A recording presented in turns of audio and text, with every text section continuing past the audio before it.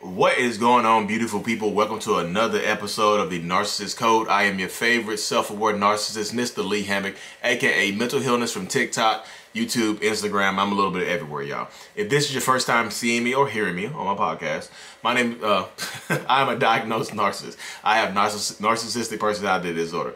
I've been in psychotherapy for the last 4 years, almost 4 years, October 2017. And the point of my entire platform is to bring awareness to personality disorders, mental health issues alike, and to get more people into therapy if that is possible.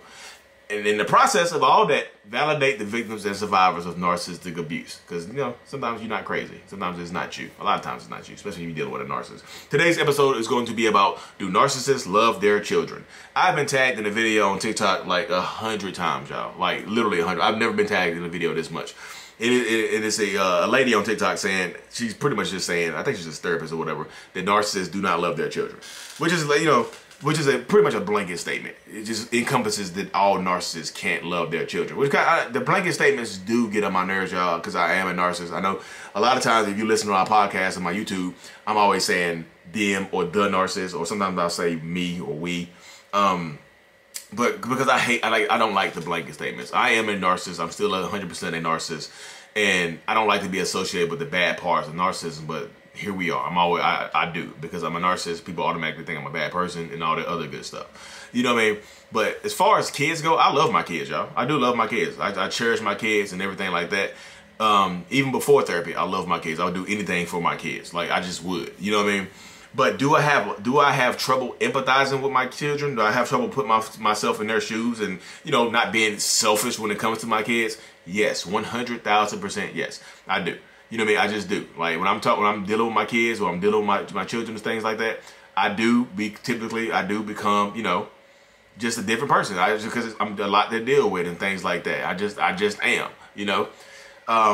And I'm selfish with my time and stuff like that. So becoming a parent was one of the toughest things to do with me. One of the toughest things I've had to do because, you know, I'm a narcissist and like I'm egotistical and I don't like to put other people first.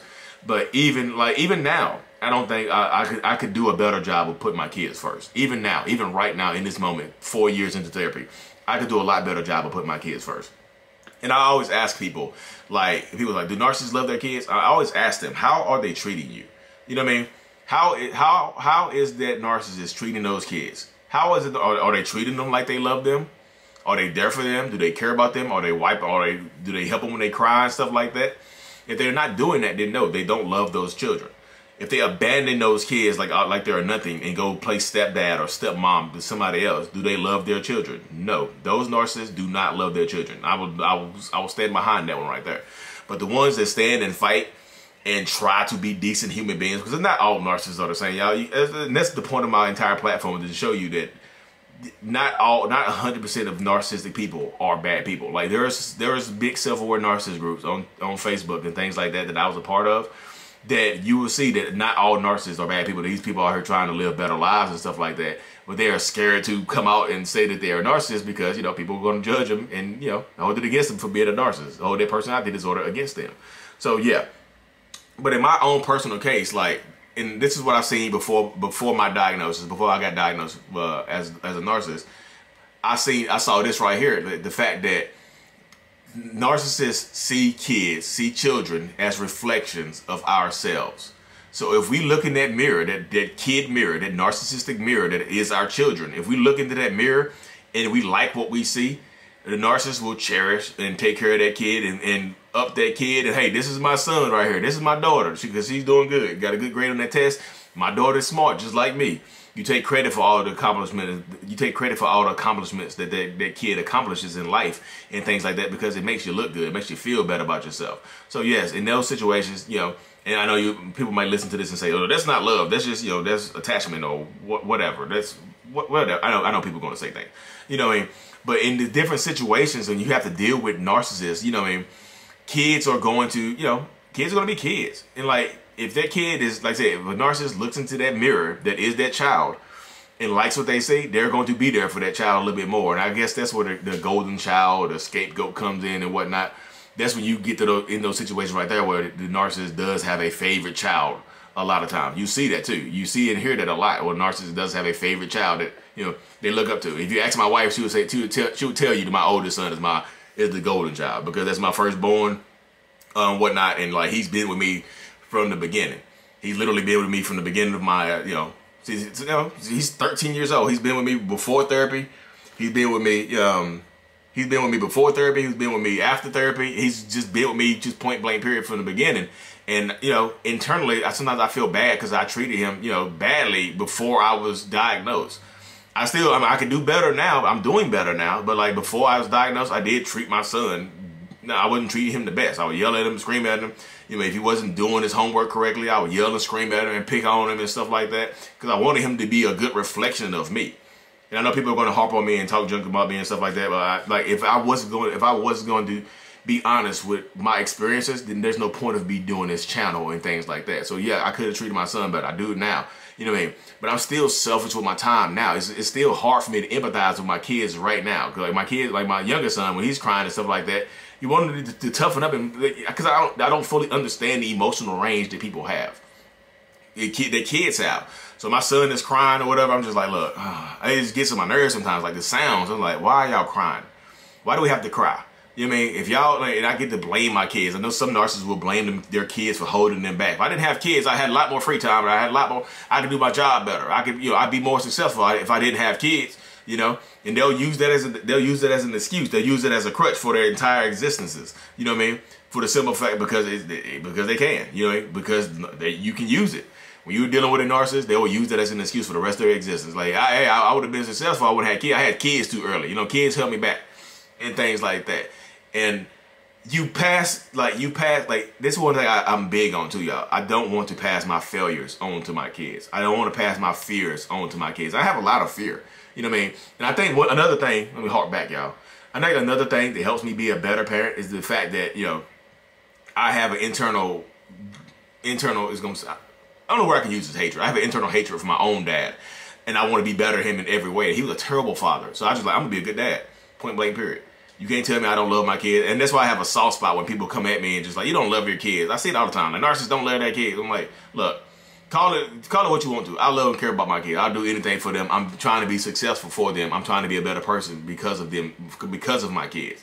If I didn't have kids now, if I didn't have my wife right now, I wouldn't be where I am right now. And don't take that. If you're listening to this and trying to find something to hold on to your relationship with a narcissist, don't take that. No, don't listen to that right there. Don't value yourself based on that sentiment right there. Like, maybe if I try harder, he'll change. Nope, don't do that, because they won't change based on that. They just won't. Sometimes it has nothing to do with you for a narcissist to change. It has nothing to do with those kids for a narcissist to change. It has everything to do with the narcissist's inner dialogue, inner monologue, inner conversations with ourselves. Because like you cannot blame yourself for a narcissist not changing. Don't attach your value for a narcissist not changing. Don't attach your kids' values to a narcissist not changing. You just don't want to do that. You don't want to get caught up in that dynamic right there, because that is a very, very tough dynamic to deal with right there in that situation. You know what I mean? You don't want to get caught up in it because it's tough. It really is tough dealing with a narcissistic person that, you feel like doesn't care about their kids. And like I said, I just feel like the blanket statement saying all narcissists don't love their kids kind of puts people in untenable predicaments too. Because imagine you thinking that that narcissist doesn't love your kids, but you got to co-parent with them. You got to drop the kids off at your narcissist house that doesn't love them. You know what I mean? That makes you spend the whole weekend, instead of the weekend have a little freedom, you spend that whole weekend like, oh my God, I had to drop my kids off with this psychopath that doesn't love them. How are they treating their kid? You know what I mean? Just based on how they treat it. Because a lot of them don't. I'm not saying that all narcissists care about their kids and love their kids, or all narcissists don't. I just don't like the blanket statement, because when you put the blanket on top of that statement, when you just wrap everybody up in that blanket of narcissism, everybody make it seem like all narcissists are the same. That statement, I see it, and I haven't responded to that video on TikTok because I can't respond to it in a good way. So I just decided to make a long video on YouTube about it at the last minute. You know what I mean? Like, narcissists don't love their kids. They can't empathize, whatever. I mean, it's tough to empathize. It's tough to empathize with your kids and put yourself in your kids' shoes, because, like, me personally, I had to grow up faster than what I know, because I feel like my son is, sometimes I feel like my son is behind in development because he's not where I was at his age. I was like, he's not as emotionally mature as I was at that age, because he hasn't had to skip any stages of emotional development. He hasn't had to go through arrested development He hasn't had to do that. He hasn't had to grow up faster to be a he hasn't had to grow up faster to be a big brother or slash dad to his younger brothers and stuff like that. He hasn't had to be the man of the house at 8, 9, 10 years old. He's had a chance to be a kid. And I have to look at that now, and it kind of bugs me. But that does bug me. I'm just telling you the stuff that bugs me. I feel like he's not as emotionally mature as I was. And I'm just like, why you keep wanting to do this kiddie stuff? Because I was doing adult stuff at 12, 13 years old. You know, not drinking and smoking and stuff like that. I was just like, you know, cooking for my little brothers and stuff like that. Watching my little brothers when my mom was at work and things like that. So I had to, that was my vibe right there. You know what I mean? That was the vibe that I had to experience right there. Was that right there? So that's why I tell people, like, how is that narcissistic person treating those kids? Like, are they treating them like they love them? Are they treating them like they care about them? If not, then yeah, go take action accordingly. You know what I mean? Man or woman, whatever. You know what I mean? Just take the correct action. Take the right action when you're trying to co-parent with a narcissist. Because like I said, you'll get caught up in that situation, like thinking it'll drive you crazy thinking you have to drop your kids off with somebody that doesn't love them and care about them. It just will. 100%. You know what I mean? And like that's what we deal with now. That's what I deal with now. Like I say, it's hard for me to. I love my sons and my daughter. It's hard for me to empathize with them though. It's hard for me to put myself in my kids' shoes, for lack of a better word. You know, I'm just like, how do y'all think like this? And I want my kids to be the best possible version of themselves because that reflects the best possible version of me. Like, hey, Lee's a good dad. Look at his kid. Look how his kids turned out. And that's how a lot of narcissists will do. And even if a narcissist is not being a good parent, they will pretend on social media that they are a good parent. Y'all, just to let you know. So a lot of times, you know, I have people like that put like because they'll go on and steal pictures from the like baby mama or baby daddy's page or whatever. They're gonna steal pictures and use them like they took them. So I had people put watermarks on pictures so you can't steal them. Mama took this. Mama bought this. Stuff like that to keep the narcissist in check. You know what I mean? And things of that nature. Like, so yeah, I do love and care about my kids. I'm doing everything for my kids. I go to therapy for myself, but it is also to help me be a better parent and a better father figure, and to just be better overall for my kids in general because they deserve it. You know what I mean? Your kids deserve to grow up better than you did. And like, you know what I mean? Because I love my kids. I have trouble empathizing with my kids because I try my hardest to be a better parent for my kids. You know what I mean? That's what I do. That's what I try to do, and that's my goal, is to continuously do that because it helps me be a better human being. It helps me be a better person. You know what I mean? So that's my goal. I'm going to continue to do that for the rest of my life because that's my legacy. I want to leave a legacy. That's all about narcissists leaving legacies, and my kids are going to be part of my legacy. I'm going to create my own legacy, but my kids are going to be a big part of it as well. You know what I mean? So big time. Anyway, y'all, I know I've been rambling and babbling on and stuff like that, but like I get passionate when I talk about the kids or whatever because I get a lot of people in these self-aware narcissist groups that they be fighting to be good parents, and they just like the empathy part is tough. You know, being a narcissist and having low empathy is tough to empathize with your kids. Like I said, just watching my son like at 13 do stuff that I was doing. He's doing stuff at 13 I was doing. I was 10 or 11. And I'd be realizing, I was like, okay, because he hasn't had the experience of arrested development. He's had all his developmental stages appropriately, where I didn't. Like I said, I had to grow up faster than what I was supposed to. So I experienced arrested development, where I had to become a mini adult faster than what normal people do. You know what I mean? So that was the experience that I had to endure when I was growing up. So I'll probably do another video on arrested development here pretty soon. But anyways, y'all, thank y'all for tuning in. Like, yes, I do love and care about my kids. Not all narcissists do, but not all narcissists don't. Just, the spectrum. There's people lower on the spectrum, like me.